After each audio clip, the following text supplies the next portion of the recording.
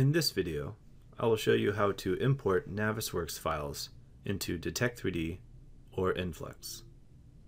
I will be using the Navisworks Simulate software, but this can also be done with Navisworks Manage. The good thing about Navisworks is that it allows you to import a variety of CAD formats, including NWD files. In this example, I've imported a FBX file. To export to Detect3D, we need to create a DWF file. To do this, highlight pieces of the file you want to export, or click the file in its entirety. Go to the Export options and choose the DWF file type. Give the file a name and click Save. That's all we need to do in Navisworks. Open up Detect3D and we can import the file. This video will use version 2.42 of Detect3D, but this feature was available as of 2.31.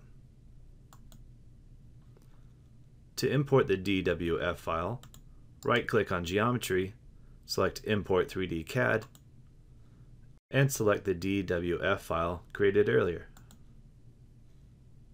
Click Open, and after a bit of processing, the CAD Import Options window will appear.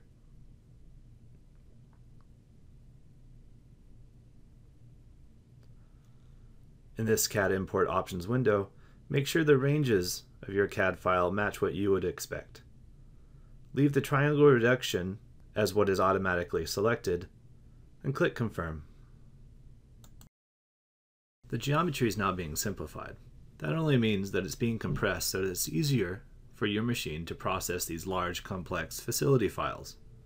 If you would like to know more information about the max chord error or what's going on here, you can look into the user guide under the Help menu. There you have it. The CAD has now been imported into Detect3D from Navisworks using the DWF format.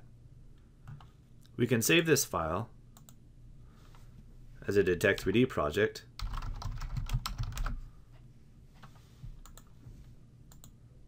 and actually open that project file into inFlux. Here in inFlux, I will choose Geometry again, right-click, Import 3D CAD, and instead of the DWF file, I can click the Detect3D file already created.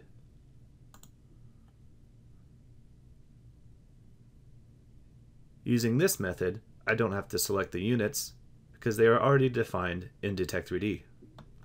I can now use this same file to run CFD analysis. If you have any questions about this feature or any other feature of Detect3D or inFlux, please email us at info@insightnumerics.com. Thanks for watching.